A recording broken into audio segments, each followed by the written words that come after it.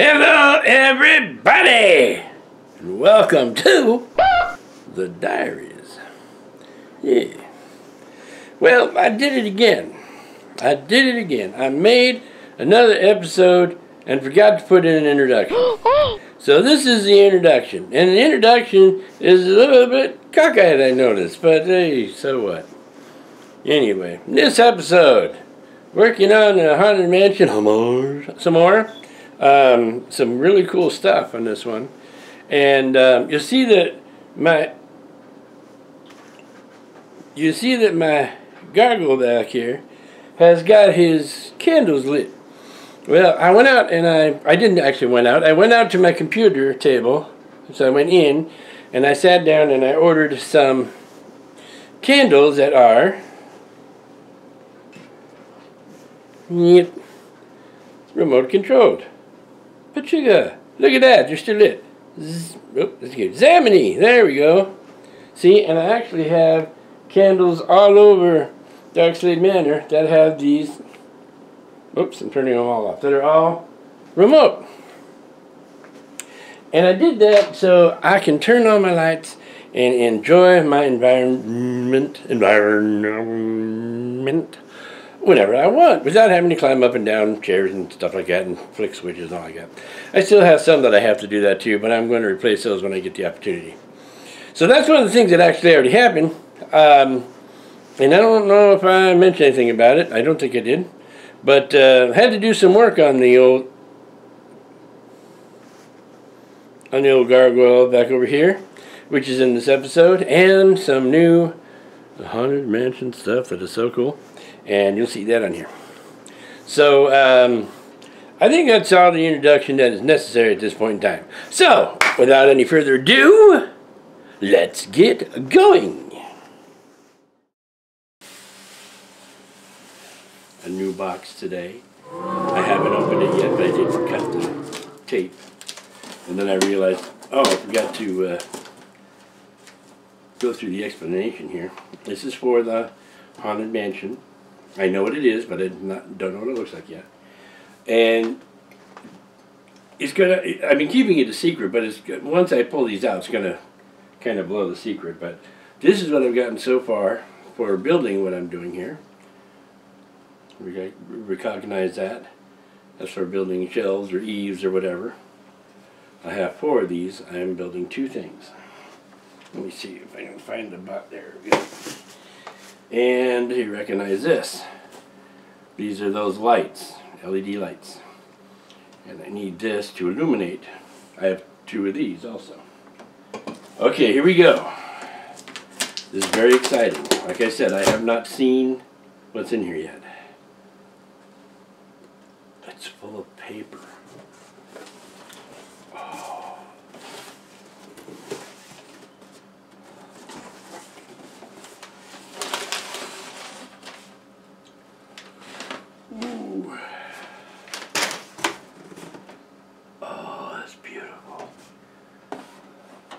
Underneath, oh yeah.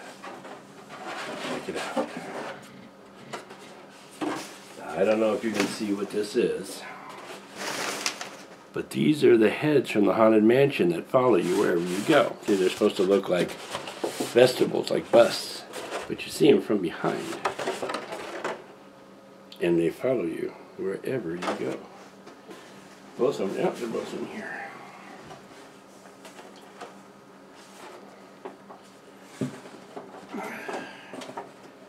They're kind of.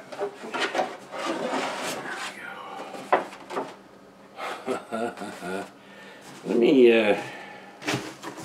try something here. I know we got light coming from back there. I'm going to walk past you. Here. Or I'm going to try something here. Oh,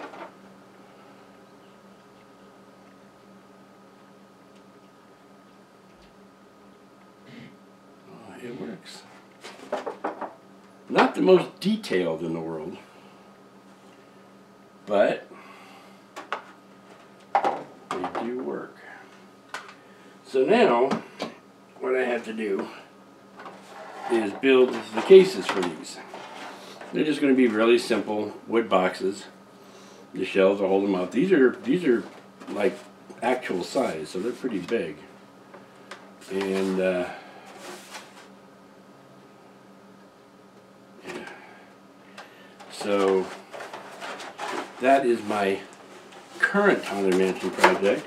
I have something else coming, which I will show you when it happens. Alright, what I'm going to do with these,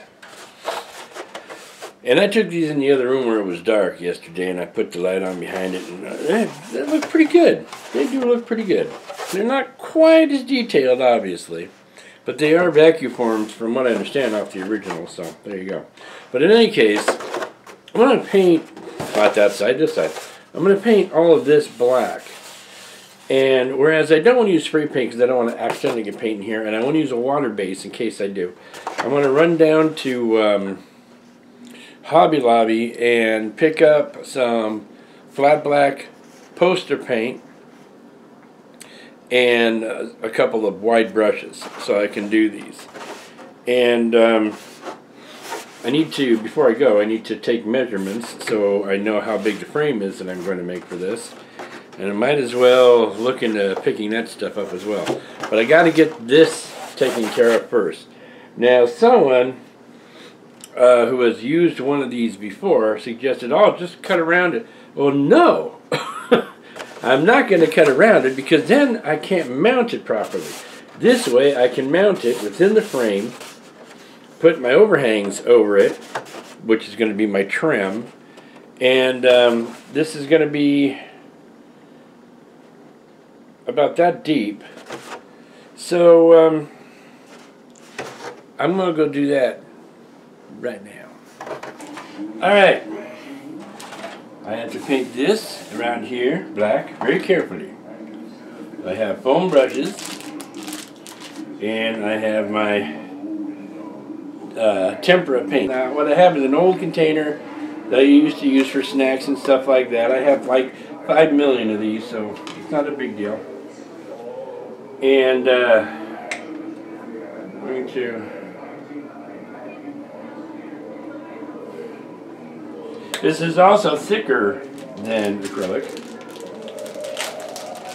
which is good because I want something that's thick. And I'll take one of these out. Carefully put this over here.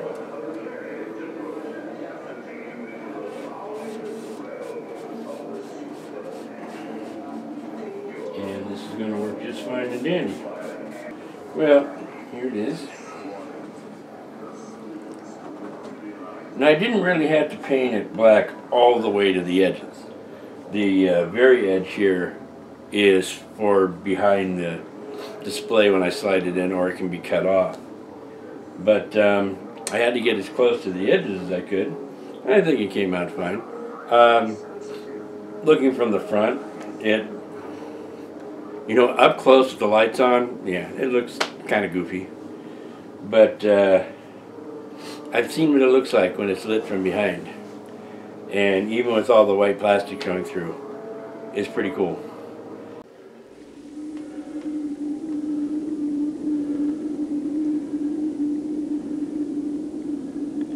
This might look kind of mysterious with the light behind me and I'm in the shadows. But it's actually kind of, well, it's kind of late. I don't normally do stuff this late at night. It's 10:45. But there's something that I need to at least get started, and I want to see if I can take it down. I have to take down the Gargoyle because his sound card isn't working. And I can't work on it while he's up there. Now, if I design this properly, yeah, right, the whole unit should come down without any problem.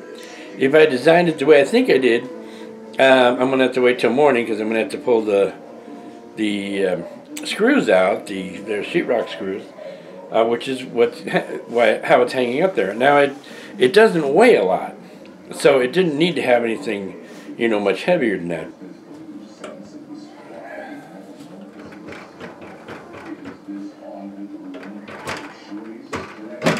There we go.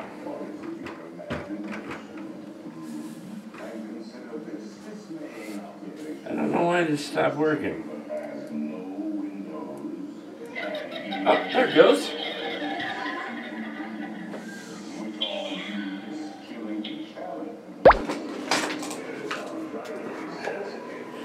Hello. It's thermostat cable. And I got it in the dark brown. So theoretically, I can run this down the wall in the corner. I'll just put it tight in the corner. And this is stiff wire. Stiff cable. So I should be able to get it in there, secure it down without it being too obtrusive, and then run it down here up to my desk where I can operate it from. I don't always endorse a product, but when I do, it's because I use it. Alright, I'm going to endorse something, and I'll tell you what it is. Something I tried the other day, and it was amazing. And the company is called Big Easy Foods, okay? And this is chicken and sausage and sausage gumbo. Now you guys know me and gumbo. We have a very special relationship. I love it all over the place, and I don't like bad gumbo. Well, I bought this at the dollar store. That's right, the 99-cent store. That's the only place I've actually seen it. It's $1.99. And I figured, what the heck? It's $2. I'll give it a shot. Well, there is a good and a bad about this. The bad thing is, it looks like, you know, it's a pretty thick box. Looks like it's pretty full stuff. Pretty heavy. Yeah. Well, the bowl that's in there is about 1/3 full. So it is not exactly stuffed to the gills. That's the downside. The upside is it's really, really good. I mean, it is, it does not taste like a frozen meal. These are really awesome. And they make a whole bunch of them. I have several in my refrigerator right now. I'm sure they're really high in sodium. I keep leaning this way because I'm looking at stuff. Oh, the print is so small I couldn't tell anyway. If the print's this small, then there must be no sodium in it.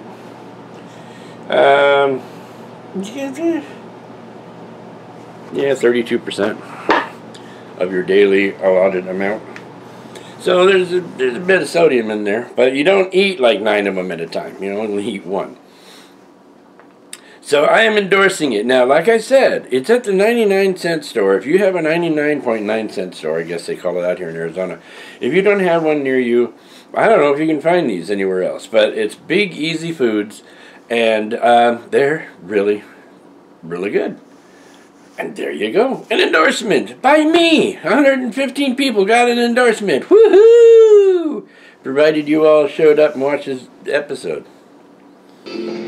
Okay, it is Thursday. I do not work today. I have wasted the morning like an idiot. Now it's time to get some things done.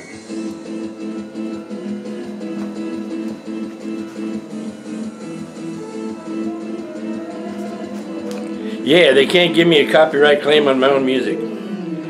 I have the Darkslade Diaries. See? Playing in the background. Let me turn it down. Hang on. Now, the reason I have Diaries playing in the background right now on my TV off of YouTube is because I put on the one of the road trip episodes, the most recent one to Disneyland, because it keeps me motivated a little bit, and I need to be motivated so I can keep going here. So what we're going to do, I'm going to try to cable this bad boy up. Then I've got these two that I need to finish painting and get started on the box for that. And what was the other thing? I want to kind of straighten up the hauntedness of my mansion, because things have kind of shifted around a little bit, and it's not because I smack into them or anything like that. It's because whenever you close this door over here, or my upstairs neighbor closes their door like this, it causes everything to shift around. And it's kind of a mess, and we don't want to get rid of that. Also, I need to take the big Haunted Mansion poster down. So, let's get to it, shall we? Alright, new cable's in. It's 70 miles long and wrapped around my shoe. And so I'm pulling things around.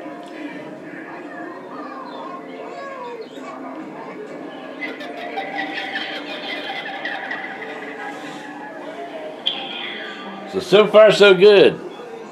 The switch is now cleverly hidden by the keyboard under here. You can probably see that little cable there. You gotta fasten that up. And the gargoyle is yonder. And here we go. Check it out.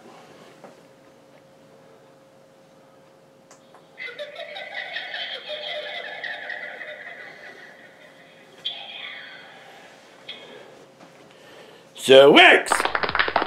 Alright, I got my black foam core. This is what foam core looks like. It is basically a kind of a board. The middle of it, you can't see with the lights behind me, is styrofoam. It's tightly compressed.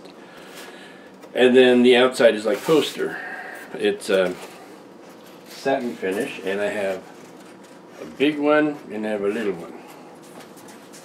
Now, the boxes that I need to make are 17.5 by 12 by 9. So it's about this deep. And I have those supports that I bought. You remember those big wooden supports there, and I may not even need to use them. I don't know. I might use them for something else, because this thing isn't going to weigh very much at all. But I need to also make a frame for these things so they look, you know, like it's a, you know, like it's supposed to be, like it is a wall hanging. And I don't want just a foam core box with a face in it. So there's still a few things out to go. But first I got to finish painting the black on these here vestibules. Okay, so top and bottom pieces, 4 of them.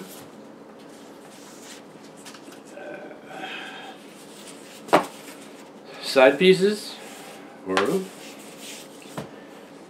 And the back, 2. Now, when I was cutting this, I was going, okay, now I need 2 back pieces for each one. One to hold the head, and then one for the light. But I went, no, wait, what am I thinking? The head can't be held in by a piece, because the light has to shine through them. So I basically just need to put an edge around them. So I got to repaint, or not repaint, but put a second coat of paint on the heads, on the rim around the outside, and then this will be ready to assemble. Now the one thing that I'm going to need is a trim to go around the front of it, because it's going to look just like a black, you know, funky black box. And we want it to look like it's a shelf, you know, like it's a, what are those things called? The blue bonnet? No, alcove. But it sticks out, actually. It hangs out from the wall, because I can't very well punch a hole in my walls to put this in. That would be a big no-no. Yeah. So it's coming along. Alright, I have finished one of the bust boxes. It's right here. You can't see it, but you will in a second. Here it is. Now, the thing is this one. This is just the box, okay? It holds the vestibule, and it follows you wherever you go. Probably hard to tell like that, but I'll move them around so you can see. Anyway, it's lit from the back. Right color tint on the light. What I need to do is build the frame for the front of the box. So, but it's coming along. It is coming along, and I'm kind of surprised at the fact that this box is made entirely out of foam core, and it's pretty darn sturdy. So that's really cool. So I'll take care of that. Take down the poster, roll it up. I need to do something to this wall, but I think in the meantime I'm just going to hang them up there once I get them done. Well, that's going to be it for this episode. We are done. Aren't you stunned? Stunned, I tell you, the fact that the backdrop at the end is exactly the same as the backdrop from the beginning of this episode. Yeah. Well, you know that I started this episode. I had filmed it and forgot to put the intro in. So I'm doing the exit at the same time I'm doing the intro.